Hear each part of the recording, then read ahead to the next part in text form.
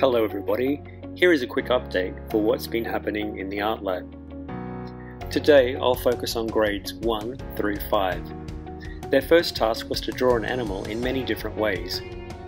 Using a range of lines and shapes, the artists explored and experimented with their ideas by creating plans that included at least 2 different ideas.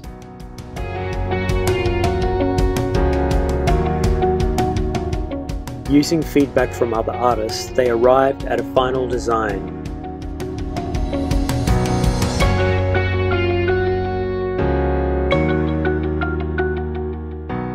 While working on their final masterpieces, each artist collected more feedback with the aim of improving their final work.